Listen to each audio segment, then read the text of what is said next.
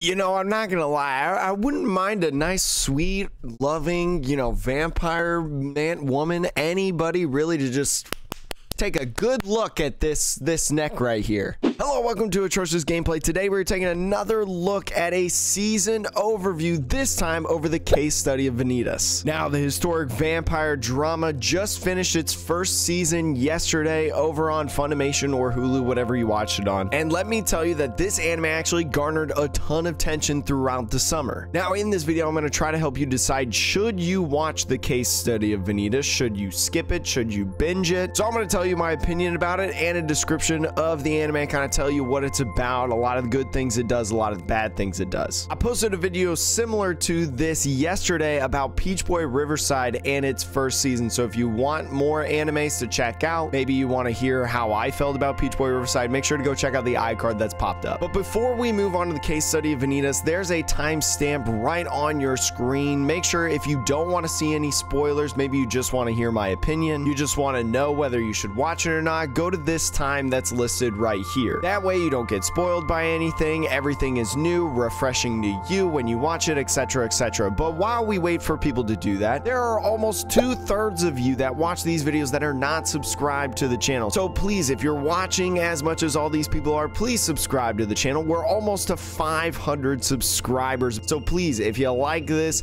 make sure to stick around for more. I got great anime content on this channel. Okay, case study of Vanitas. Now that you're here, ready to rock and roll, let's go over real quick about the synopsis and what it's about. Case study of Vanitas follows a vampire named Noe. I'm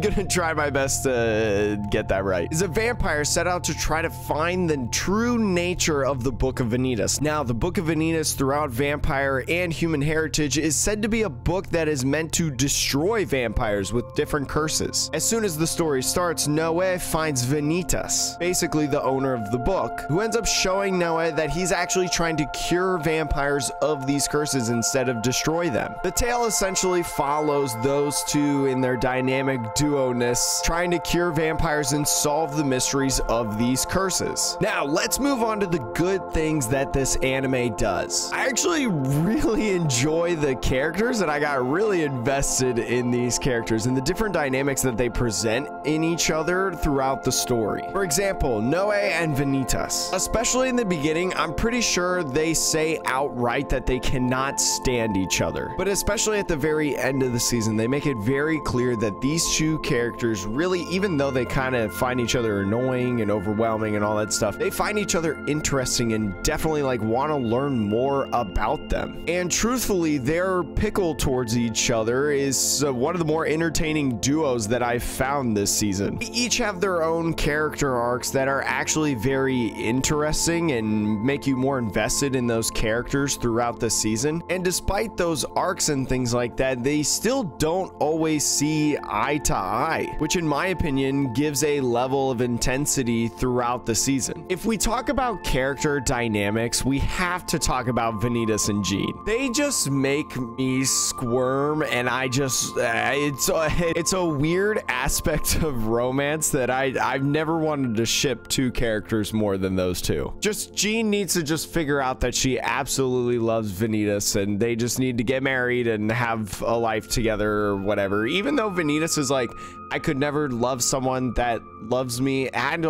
It's so weird, but it's so good. But going back to the main topic of the dynamics between characters, it is also the dynamic between humans and vampires, as well as vampires and vampires. You know, in the history of this show, before the time that you see in the anime, the vampires and the humans fought in a raging war. And so naturally, there's this distrust between humans and vampires generally, because the humans thought for the most part that the vampires pretty much vanished. And so being different, it's obviously scared of them. We talked about this the other day with Peach Boy Riverside about just how differences in the races lead to massive tension between the different races. But not only that, there's the intensity and the dynamics between vampires and vampires as well. We see throughout there that not only with curse bearer vampires, but also some slyness. I'm looking at you, redhead eye patch man. It's difficult on who exactly to trust, and you have to cast cast aside your old beliefs and teaching that was brought down to you. And this sort of expanding your mindset, having an open mindset, is even shown in kind of supporting characters. Most apparent being probably Roland, originally wanting to kill basically every single vampire. Now towards the end of the story has had a change of heart and been like, oh, maybe not all vampires are bad. These dynamics keep the first season very fresh in my opinion, and always, especially with their jokes that they jab in there and throw in there, it makes it to be pretty entertaining. Also keeps me light on my toes. If we got to talk about good things though, we got to talk about how Bones produced another quality anime. They've been around for a long time, producing very, very popular stuff, including Cowboy Bebop, Full Metal Alchemist, and Brotherhood, My Hero Academia, Mob Psycho 100, all super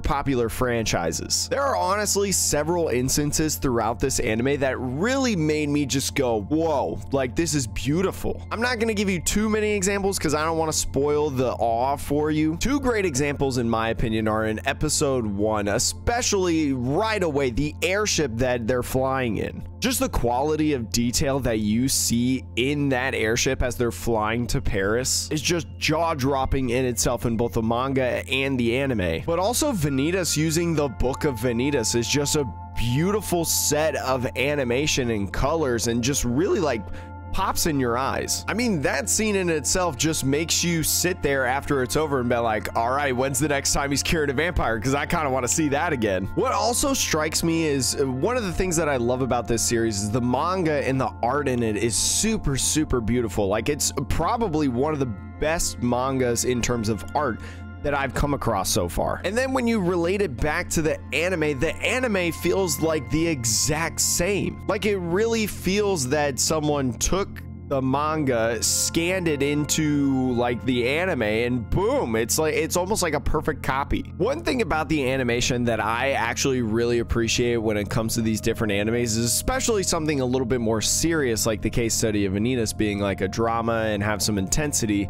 Sometimes it has some really goofy and animation for a comedic standpoint that always makes me laugh. I just love when we see those little goofy moments of like, huh? Because it kind of brings me like back down to reality to remind me that I'm watching this entertainment like I should be entertained. And it also doesn't give me white knuckles. Moving on to the next point, I actually like want to give this the notion of the best music this season that I've watched so far. Zero by LMYK is so good. Like I literally every time I pull up my binge Spotify playlist that has all the different songs that I've listened to in anime, all the intros and outros, I literally have to play that song like every time. Now the opening, on the other hand, the opening song Sora to Utsuro is good. I mean, it's not like a great song like the ending theme Zero, but it's still a pretty good song. I think the best part about the opening theme in that is the song fits very well with the animation and what they showcase in the opening. The opening does a great job showcasing the different characters and also kind of the quirky sides of their relationship. Like, the most memorable thing about the opening scenes is the spinning around in the fountain. Like, it's so beautiful and it's so fun. It kind of shows their relationship of like they're buddies that can't really like stand each other at some points, but in the end they kind of care for each other. And so I think that's the biggest point of how I feel like this is probably one of the best opening closings of anime this season. And can we talk about the season finale that aired yesterday? Because my gosh, it felt like really intense, but also like really low-key. Like, I actually think they did a great job in the season finale setting up part 2 that was just actually announced for January 2022. Like, I have so many questions. Like, first of all, is Jean okay? We know that Jean went with August Ruthven after Vanitas basically bailed her to make sure that Noe was okay. But like, is she okay? Like, we know that August Ruthven is not a great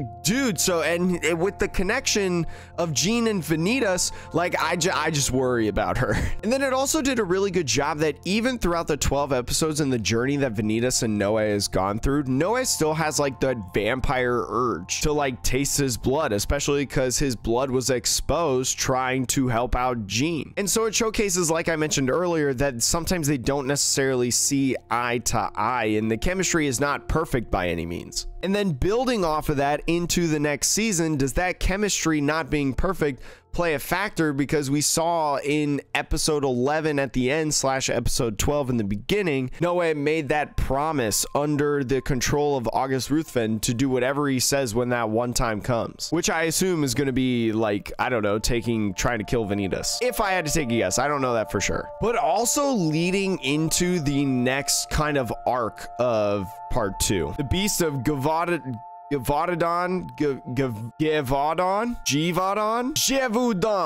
beast of Gévaudan, like, and then the teaser of Chloe, a new character in the anime, obviously going to be an important part of part 2. After the credits, if you watch that far, like, I want more.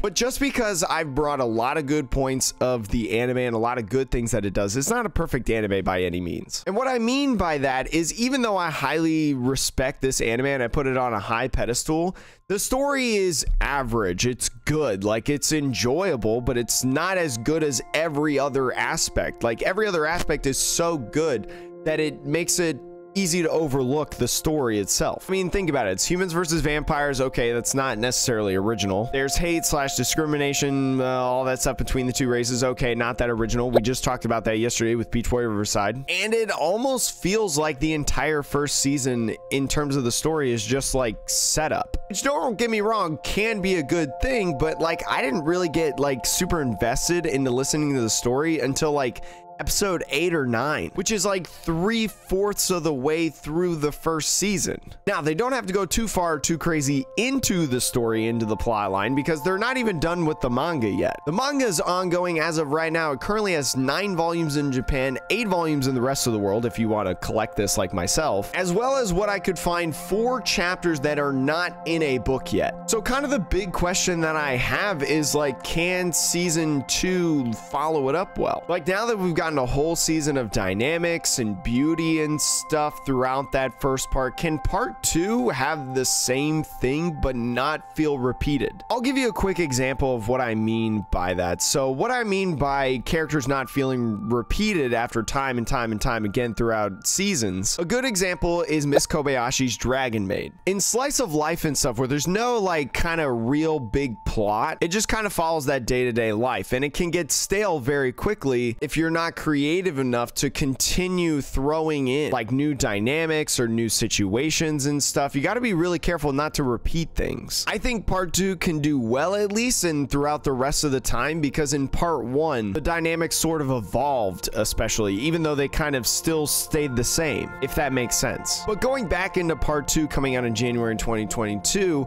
and the story continues to evolve, does it become intense like right off the bat, or is it going to be like season 1 where I'm not going to get interested until 75% of the way through the season? Like, now that I'm already convinced and invested in the characters and stuff and things like that, that season 1 kind of had to do, does part 2 really focus and hone in more on the story? Okay, now that you either skipped to this point or you made it this far in the video, I'll just give you my overall opinion right now. This may be my #1 summer anime. And I know, we've got a lot of good anime this season, including Tokyo Revengers, Detectives Already Dead, Reincarnated as a Slime, Season 2 Part 2, Dragon Maid S. Like, there's a lot of good anime that's come out. I mean, a lot of people will say that this is an underwhelming summer, but there's still some good points. And truthfully, the only reason I started watching this anime is I came across it by accident. I was actually finishing up Horimiya on Hulu, and then after the final episode of Horimiya, it was like, Case Study Vanitas is gonna play next, and I accidentally let it go, and so I just decided to keep watching, and I was like, you know what, this sounds cool. I'll just keep watching it week by week. And so when you find something by accident almost like that, well, like, it wasn't anybody that actually influenced me to watch it. Nobody recommended it to me except Hulu. It just resonates like so much harder, and it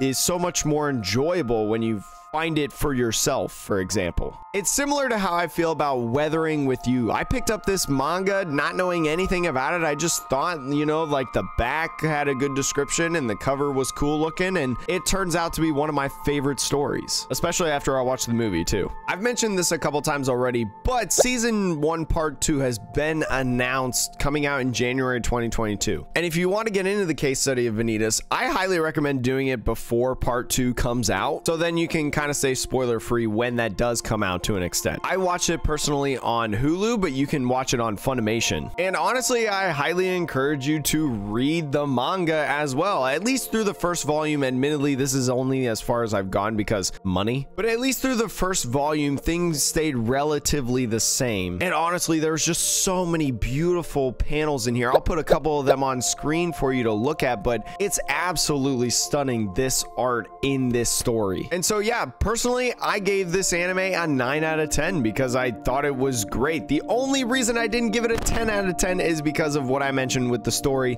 I wasn't super encapsulated in the story until like the end of the season, which I think, looking at how it's going to play out, or guess that it's going to play out, I think that's going to be okay for the overall series. So if you like this video, make sure again, please leave a like and a comment about how you feel about this anime, if you're even interested, and then also make sure to subscribe for more content. I got a couple videos up here and playlists as well, all about anime that I think you should go watch and enjoy. And also the next couple days are going to be intense because we're going to go over Tokyo Revengers, Detective is Already Dead, Girlfriend, Slime comes out with the season finale, Dragon Maid comes out with the season finale, Star Wars Visions has their opener that I'm gonna watch and kind of react to and show you. So a lot of good stuff upcoming. So I hope to see you in the next video. Keep watching anime.